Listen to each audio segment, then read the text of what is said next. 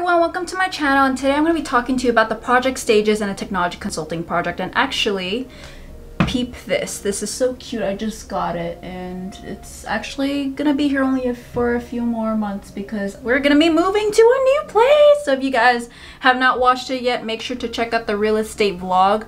We are actually buying a condo, so just make sure to check that out. The first thing is that when it comes to a project stage, there's many different stages, and actually this is where your day-to-day job can actually differ. So I want to go more into like what stage is, what kind of work to expect, and maybe what kind of day-to-day job you can kind of expect in that time.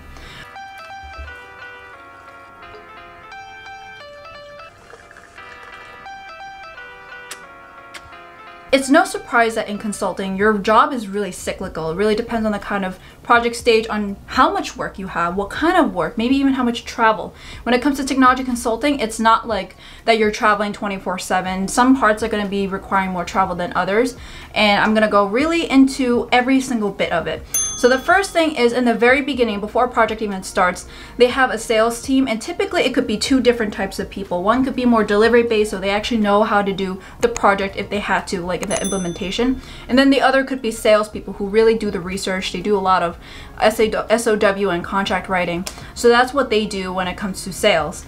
And a lot of times in the sales, when it comes to sales, it's really mostly pitching to the client on like, we are the best implementation partners compared to other clients. It's not really more of like, oh, we'll do this work for you, therefore we will do it for you. It's really more of like, they have an objective in mind and they're trying to find people to do it. So that's what happens when it comes to a sales pitch, RFP, which is basically a request for proposal. A consulting sales team would go out there, make a pitch based off of the RFP, and then Aw. Donna's at the door. Hey, Don. Look at her. She's so cute. She was at the door just crying. Aw. Okay, girl. Alright, back to this. So when you go through the sales, this is actually also when they come into like what kind of resources we need, what is in scope. And this is mostly, for example, like who should be leading the project, who should be doing this work stream or that work stream, and how many hours to allocate. So this is at the very beginning stages, kind of setting up the entire stage. This is not to say that it will change over time. There's constantly change orders to make sure that you have the correct hours, and maybe that you wanted to change scope and you wanted to add this like whole new module that wasn't in scope before that will require more hours, more money. In design stage, which is after the entire SOW is done, you have all the resources staffed. Make sure to check out my staffing video over here on exactly how that gets started, so that way you can get on a project, or maybe you just want to see how the entire project lifecycle will go. So the first thing is design. This is probably my most favorite part of the entire project because it's actually the most design thinking or consulting like part of the entire project. So this is where you learn about your client's requirements. In this case, like let's say for example we go in for Workday, we want to learn more about like how do you do business, and it's less about like how can the technology work for you. It's really more of learning their entire process and using the technology to kind of piece the little puzzle pieces together.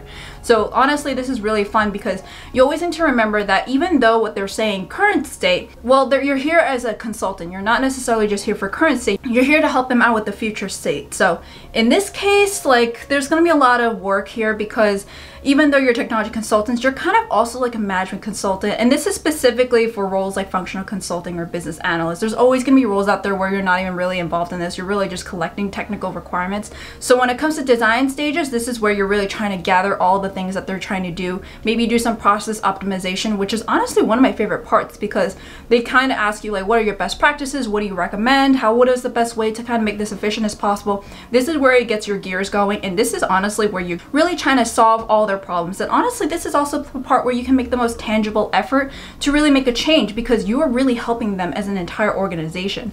Even though you're working on technology, you're changing the way they're doing business as well. So with these design sessions, you have discovery sessions, which is really more of like discovering what they do. And some people, they follow like a kind of like a Excel workbook. Some of them follow slides. Some of them just have like a whiteboard and just like everything says goes. And then you just kind of go in there. There's so many things you can do here. This is where a lot of consulting firms can go really creative, or they can go stick to the book. And by the way, when it comes to design sessions, you're also going to be on site a lot more. That's also where you have a lot more efficient communication with them. Like for example, whiteboard. It's going to be so hard to do do that remotely. And also usually technically in the earlier stages of the project, like let's say sales or SOW, you want to build a relationship with them. It's a lot harder to do it over the camera or video call or audio call. So they always want to go in person and build that relationship. And there's a lot of ways that like you can do it over the internet, but it's not that ideal than if you were to do it in person.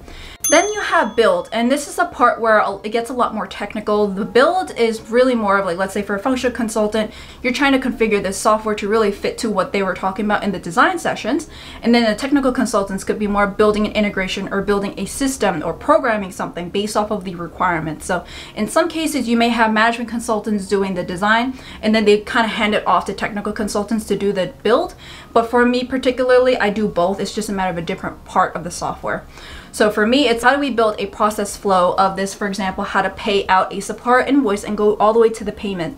So I kind of have a sense of what it goes into the process and then trying to make that happen in the software. There are a lot of logical flows and a lot of business process steps. So a lot of kind of condition rules and if statements. So if you kind of know about how that works in programming, it's very similar but in a more user-friendly way. This also kind of helps out with like, let's say custom validations. Like maybe you want to prevent someone from filling out this field, or if for example you fill out this field, you want to require this field now. That is also something that we do too. So it's really kind of building the user experience and really helping it flow as much as possible. There's always going to be a time where there's a gap where the software can't support what they're doing, so we kind of help them out with also workarounds. If there is no workaround, then this is where like software is not always perfect. Then when it comes to build, you're actually building the prototype, and this is where you're just building out something that does not even have, it's definitely not the final build at all. Building, there's not a lot of travel because you're just literally building the tenant or building the system. You don't need the client to be there. Maybe some here or there, like some questions that could be over an email or a quick call. Then you go through testing, which is where the clients are actually coming up with test scenarios. Typically, these test scenarios are like test scripts where they are doing real things that they're doing right now or in the future state. So when it comes to test scenarios, there could be two different ways that they're created. One could be through the consulting company, or one could be through the client themselves. I prefer it so that the client does it because that's actually how they do business. What do we know about their business? So like for example, for us, we have smoke testing and unit testing just to make sure everything works and that it's supposed to run the way it's supposed to run, the way that we built it. And then the client has end-to-end testing, which is really like they have a whole script in today's business or like how they want to do it in the future tense. And then they kind of go through it to see if there are any bumps in the road that they want to fix or tweak. And this is where we go in and go back and forth. Like they send over a testing scenario, they pass it or they fail it. If they fail it, it goes to retest and then it goes to us. And then here we go fix it in, or maybe have like a whole process design call as well, because sometimes like maybe there is a gap that they didn't notice before because you really can't go over everything. Like there's always going to be small little tweaks here and there that may just like, oh, you didn't realize that that can't be done. You just have to find a workaround. So there are times like that where we have a whole call trying to work it through. And then after that, we send it back. They have to retest it, make sure it works. If it works, it passes and move on. Testing is actually where you're going to be on site probably the most. You're more like a TA and a class, so that way you're really making sure that they know how to do it. Testing is also a really great way for them to kind of learn about the system, because in previous times like design session, this is really just kind of us learning about their business processes. When it comes to testing, this is also where you would go maybe for like, for example, I'm working on the supplier part of the entire system and it's just like 1 week. I will go there for that 1 week. And then maybe if someone else is working on expense reports, they will be going for that week. And then maybe someone else is working on accounting, they will go for that week. It's like sometimes depending on the budget, you may or may not be there with your entire team. Sometimes they may want the entire team just to show unity and also to make sure everyone is in the loop for everything, and just in case that there's some kind of dependency in like particular modules. But sometimes if there's like low budget, you may just be there for the sessions you're there for. There were times when I was literally there only for 2 days of the entire month just because my section was smaller than everyone else's, or that I was there for like maybe 2 weeks while someone was only there for 1 day, or what, even not at all. So when it comes to testing, this is also where they're really trying to learn and you're trying to push it off as much as possible. Sometimes there's some consulting firms that may want to kind of do it hand in hand, so that way you can use it as more like building a relationship for future after work, because You really want them to own it, but at the same time you may want to guarantee some work in the future. It really depends on your approach, but a lot of times the goal is to really get them comfortable with it. There's also user readiness tests where it's really just to make sure that the client is ready to use the system without you. But for example, things like Workday, everything will update when there's an update rather than having a consulting team to go in to manually make the updates, because a lot of it is going to be hard coded. So during the testing phase, you also have cutover, or when it comes to like making sure everything runs smoothly. This is really when you're about to go live. You want to make sure everything is in good hands. So you have like a little checklist with deadlines, and this is where it gets messy because you have to make sure that it cuts over properly from the consultant to the client. And you also want to make sure that like everything is in line, because a lot of times they're chronological order. So if one thing is late, then everything else is late. So this is where cutover planning, and especially planning early, is very key. So let's say, for example, we have a lot of supplier invoices we want to import into the system, so that way when they go live they can use them, or to actually make transactions and work off of them. If we don't have that in time, they could actually be late on their payments, and that could affect their business. So we really need to be on top of that. Then let's say, for example, supplier invoices. Well, you can't have invoices without suppliers, so the suppliers need to be in the system before then. And you really want to make sure that that's taken account in this cutover plan. So when it comes to deployment, this is when you're about to go live. There's a lot of things that you need to do with data conversion. So you're taking client data, you're trying to transform it and put it into the system. So there's a lot of things with that, and not to mention you're trying to get ready for go live. Go live is basically when the entire system, or maybe parts of the system, comes live to the public. And there's sometimes people that do like a soft launch or hard launch. Soft launch could be like it's out there but it's not readily available to everyone, or hard launch could be for everyone. Deployment is typically like during the key weeks. Hopefully you're there on site. It's a lot harder to do this when you're not on site, because then like if there's like an issue that comes out, then you kind of have to jump on there last minute. But if you're on there in person, you can literally just do it right then and there. There are times when, for example, they're trying to make a payment and they're trying to print out checks, but then the checks are like printed like maybe like double-sided, but they're really supposed to be single-sided. Then you're like, okay, well, how do I do that? So I have to go in there and try to help them out. So this is where you're kind of needed, because it's almost like you're trying to help them out as much as possible, because you never know what's going to come out when it comes to go live. There could be even things like, let's say you're trying to do more like payroll or paychecks. If, for example, there's an issue with the payment integration, or maybe something with payroll or something about taxes, something like that, people are not going to get their paychecks, and that's a huge deal. So there's always a lot of trying to test to make sure everything works, but there's always times when it doesn't work. And in deployment or in hypercare is basically the work right after go live, is where we're trying to basically be on call to make sure everything is okay. However, this is also the part where we're most hands off, because they have to own the system now. It's their system, but we're still there to really help them along the way. And this is also when we're not working with them that much, but at least maybe for like the week before, the week of, and the week after, we might be on site with them just to kind of hold their hands and get everything ready. And it's just a lot more efficient to kind of do this in person.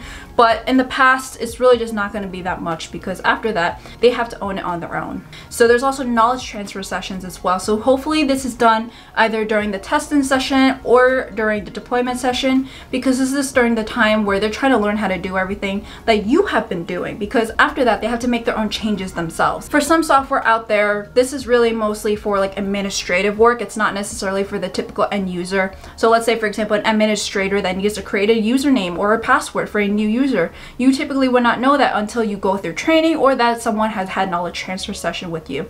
Other thing could be security. Do you have the right access? Who needs the right access to do this particular thing? You need knowledge transfer sessions to make sure that they know about that. So that way, when we are completely off the project, when we roll off in like maybe 1 or 2 months, they know exactly what to do. And of course, some clients do go for aftercare work, which is more like support work. If you have support work, we're kind of like on call, or if you have questions, we will help you. So that's like also something that a lot of bigger clients consider if they have a lot of work to do. So that's how it is when it comes to project stages. There's a lot going on, and again, this is mostly specific to functional. Technical is really mostly like gathering requirements. It could be something like, oh, do you go XSLT, or do you want to go XML? Like what kind of things? Like those are more technical. For functional, it's really more about learning about their business and how to translate it and how to transform it. There's a lot of different ways. Maybe if you want to go into data analytics, like what kind of data do you have? Who's going to be doing what? What is the outcome you want, and how do we want to analyze it? All those kind of things. There's so many different ways to do it. Then, like for example, you would be prepping the data, you'd be working with the data, crunching numbers, making a lot of calculations. Then you present it on a slide and say, these are the insights that we have, this is our recommendation, and then that's how it would be then when it comes to those kind of projects. But this is specifically for a lot of software implementations and specifically a lot of functional. So a lot of them do follow this because it's the standard software development lifecycle kind of process when it comes to waterfall. But honestly, there's a lot that you can do, and this is just one of them. So thank you for watching my video. Hopefully you like it. If you like this kind of content, please leave me a like. That would tell me that I'm doing a good job and that you want more of this content. And definitely make sure to subscribe so you can learn more from me. Thank you so much, and see you guys next time. Bye!